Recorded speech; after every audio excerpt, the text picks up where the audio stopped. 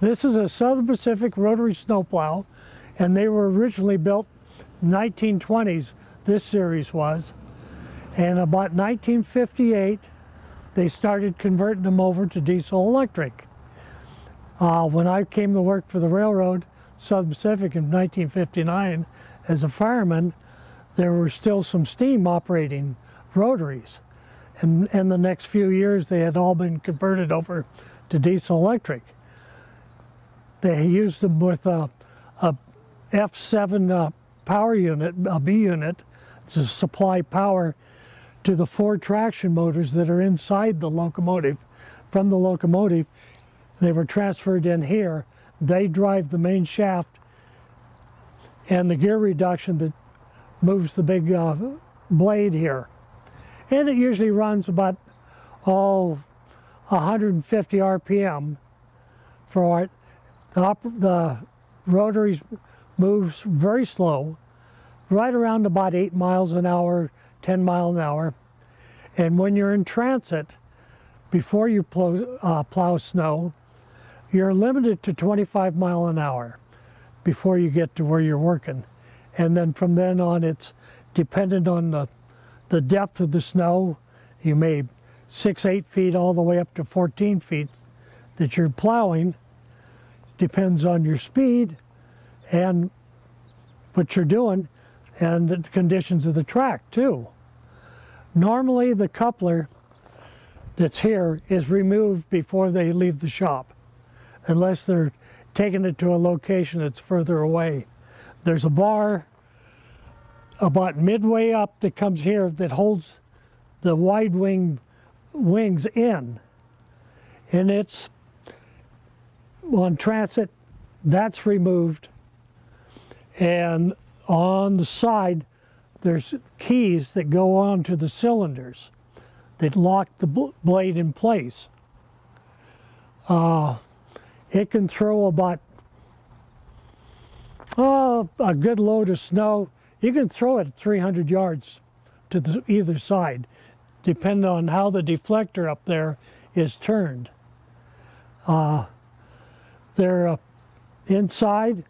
There's I think it's a 60 horsepower steam generator that supplies the heat and the steam for keeping things warm and the crew warm.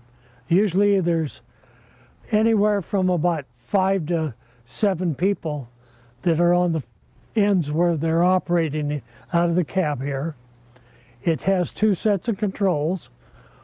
The one set operates the pushers that are pushing the plow, and the other set operates the speed of the blade, the direction of the deflector on it and all. Half the crew sometimes is in the back locomotive that's one of the pushers, because there's a limited space in the cab. And we have a lot of times we had plowed up to as many as 27 hours straight out on the road for plowing snow from right around north of Colfax, California, all the way into Truckee, California, over the Sierras. Some of that has snow sheds, some of it has tunnels, but the good portion of it is out in the open. And the snow in the Sierras is referred to as Sierra cement because of the water content. And when it snows up there, it gets quite heavy. So you don't get out and walk around these things here because there might be 10 feet of snow out the door. So we can look around on the side and show you the rest of the snowplow. Okay, we're getting back to this thing. When you're in transit, they keep the wide wings in. Another safety feature were these locks. When you got to your location, started plowing snow, you pull these out, hook them over here on the hook, and there's 3 of them on each side. That allows the air cylinders up here to open up the wing to the desired width of your cut. Okay, One time we were plowing snow and we ran into a wreck and they didn't clear the wreck.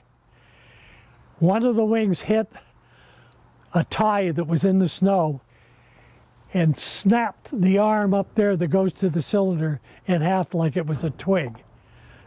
So they had to take chains, pulled one wing in, chained it to the other, pull the other one, and you carry a pin bar that goes clear across, and we bolted them together and we plowed snow the rest of the day that way. This plow here came off the out of the Cascades, and I understand that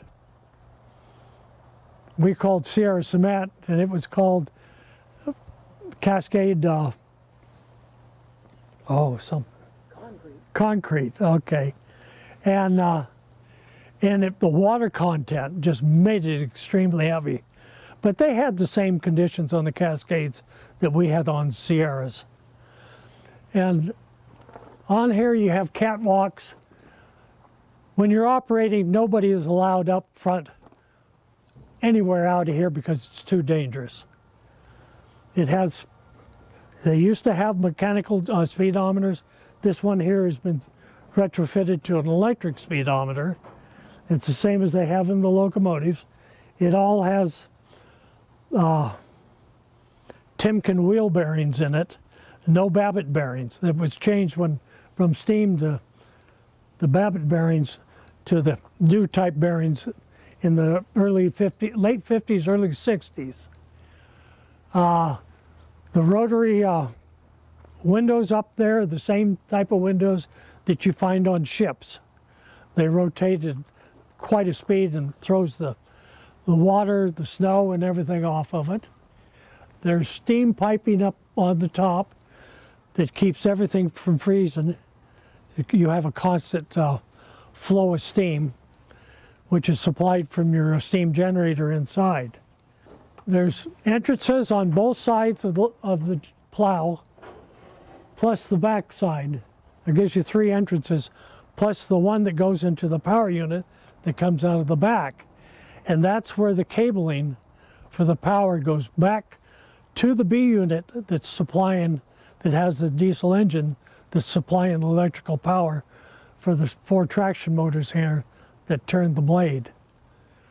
They're a BC diesel engine, which means it was the original B series engine that had the new C liners and upgrade done on the engine. So they were changed a couple times in the 60s until they were all retired. But bathroom facilities, they were located in the power unit that was pushing. That's where your toilet was, where you washed.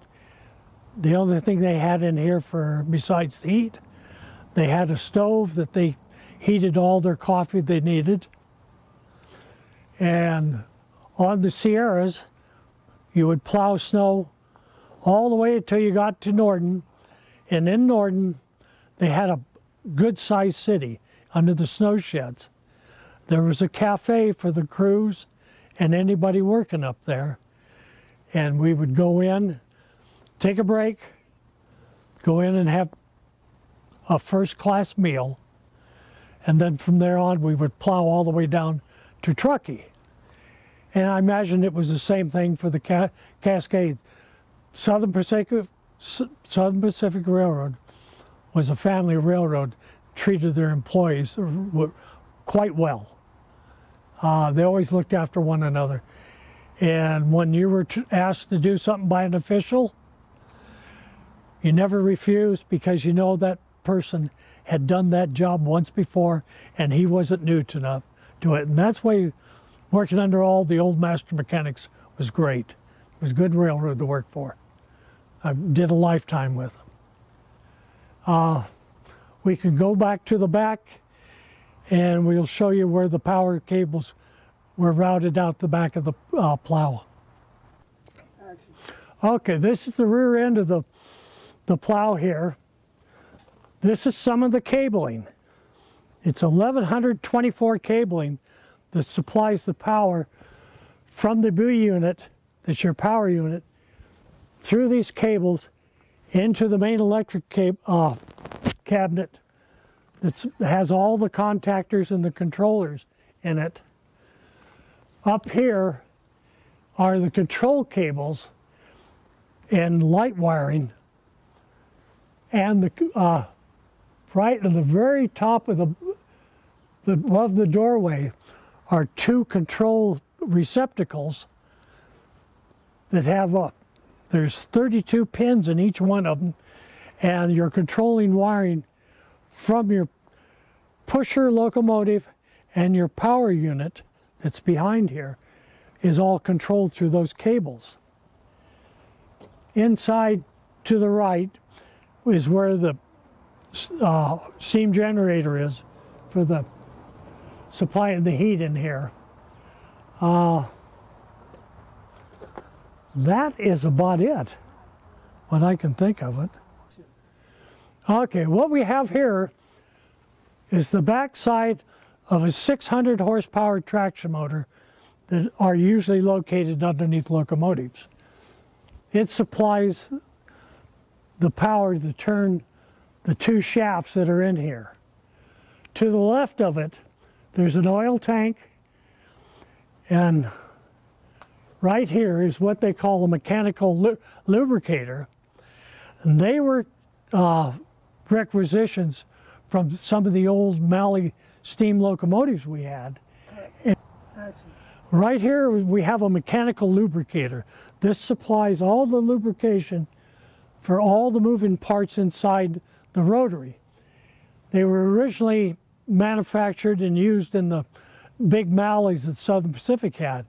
And when they were downsized and scrapping them, they used the mechanical lubricators run the lubrication for all the mechanisms inside the locomotive. And to the left here is a propane tank here to supply the gas for all to run your coffee maker and everything else that you had. So that just about sums it up for this old boy. Down there. Go ahead and describe it. Now, the steam generator, they were used for heating on passenger locomotives, such as the city of San Francisco. Any operational locomotive that was used in the snow had steam generators in them. And all your plows, like this Rotary Snow Plow, had them in it. Action. On this cabinet here, this is your main electrical cabinet that has all the contactors, the resistors all, and the main trunk raceway for all your power cables coming into it and out comes down through this shielded raceway. Below it is the ducting for your blowers that cool the traction motors. And to the left of it is your shaft. There's a auxiliary generator here for making power. The light is shown right here.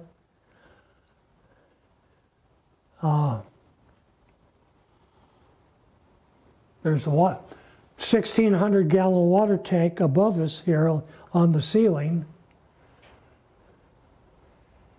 And I think, okay, to the left, that way, if you could shoot that way, I see that they have some equipment up there. That's usually where they kept the pot for making coffee. The old-fashioned speedometer, that tells you your RPM of the shaft, main shaft, that you're turning the blade up front that throws the snow.